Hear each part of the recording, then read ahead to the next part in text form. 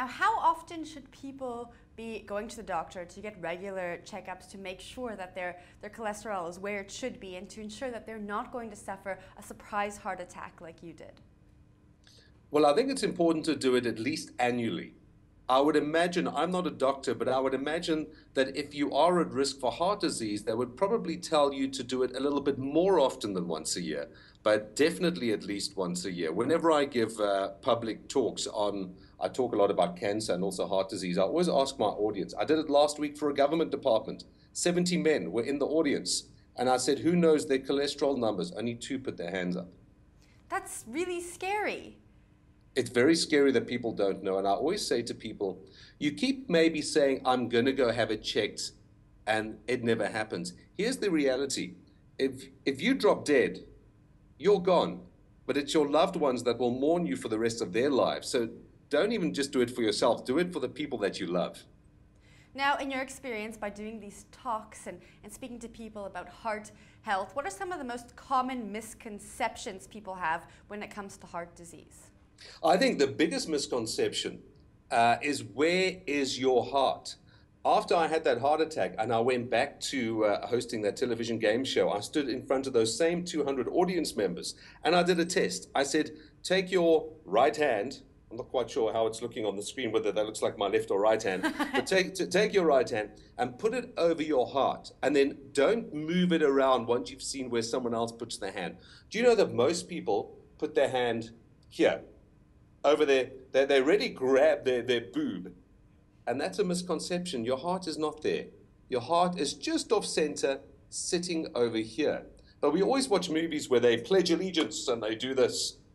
Know where your heart is. I had the pain over here and I thought to myself, thank God it's not my heart. And it was. Now, since you've had that experience, has your family been more aware of their heart health? I imagine it must have been a very scary time for everyone. I think it's more about that they are aware. I mean, I've got 2 young girls who don't understand anything.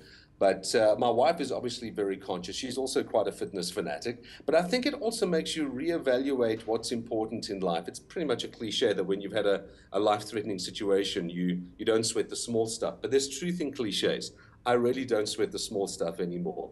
It's all about just embracing life. I didn't suffer any psychological trauma after it because I'd had cancer before where I'd already had one life-threatening hurdle. So this was just bonus time for me. I didn't evaluate and question why me. I did that with cancer when I was 18. This time around it was, I'm in bonus time. I'm here now. Subsequent to the heart attack, my 2 girls were born. I look at them every day and I think they might not have been here. I might not have been around to enjoy fatherhood. Is psychological trauma something that people who suffer from, I guess, a life-threatening event, such as you have, usually have? I can't talk for the masses because I'm not sure, but I would imagine that there is a lot of psychological trauma that goes through with it.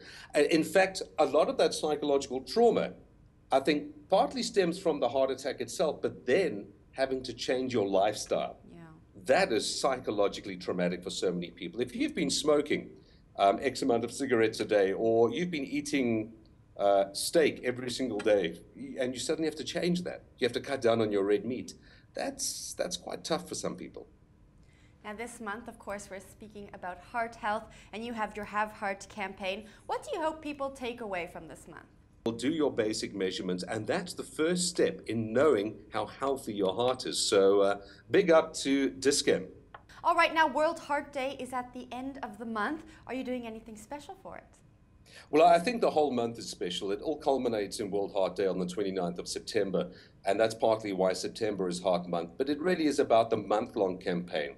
Do you know that 1 in 5 children in South Africa smoke? 1 in 2 adults in South Africa are overweight. You've got to go check your blood pressure, you've got to go check your cholesterol, and you could be saving your life. Those are some scary statistics. Mark, you are doing a great thing for heart health in South Africa. Thank you very much for joining us. Pleasure. Thanks. Cheers.